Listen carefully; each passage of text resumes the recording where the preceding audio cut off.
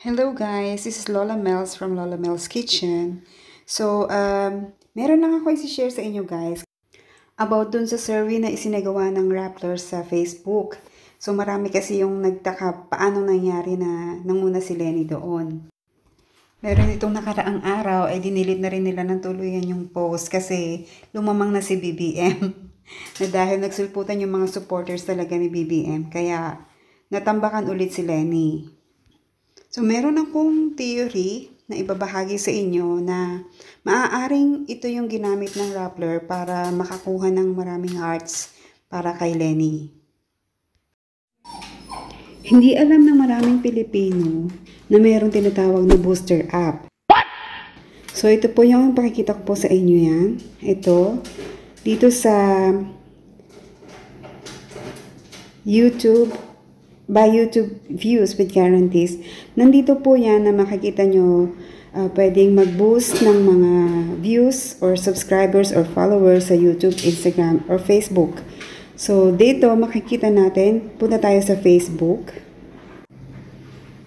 And then, dito sa category, pipiliin natin yung Facebook emoticons. Ayan. Then, dito po sa services, yan makikita natin kung heart, love, wow, angry. So, yan. Nandyan po talaga silang lahat. So, mga emoticons is for sale talaga. Wala na yatang hindi for sale ngayon. Jowa kaya, for sale na rin. So, let's say, bibili tayo ng love emoticons. And then, dito sa link, dito natin ilalagay yung link or URL ng post natin kung saan nila ilalagay yung mga emoticons. Tapos meron yung quantity. For example, maglagay tayo ng 150,000 hearts. So, yun po ay yung kanyang value in dollars. So, $1,950 yung binayaran ng Rappler. Oh my God! O, diba? Malinaw na malinaw po yan, guys. So, legit po yan. Sila ng daya. But, hindi po yan organic. That means, hindi po siya totoong Filipino people na nagvo-vote.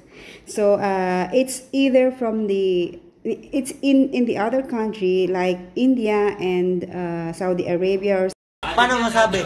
Somewhere else other than the Philippines. I don't think that meron ng Philippines na accounts for boosting. Not really sure about that.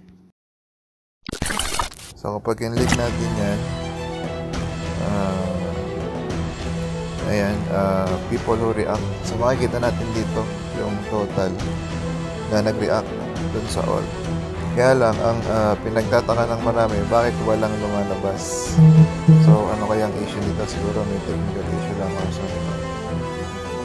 Pero kapag in-link natin yung boto ng iba, example, kay Bongbong Marcos dito, lumalabas naman siya. Ayan.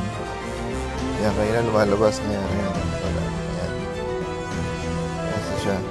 Lumalabas. Pero ang pinagtataka ng madami, kahit kayo, check nyo din para mas maganda. Mamaya ilalagay ko yung link dun sa page ko para makita nyo din yung pinaka-main post nila. Pag in-link mo yung heart, talagang wala siyang lumalabas. So, saan kaya nanggaling tong mga heart na to? 168,000. Pero kahit isa, walang lumalabas. Ano kaya ang issue nito? So, yan. Siguro, may ginawa na namang magic ang Rappler o yung admin nito. Kayo na humusga.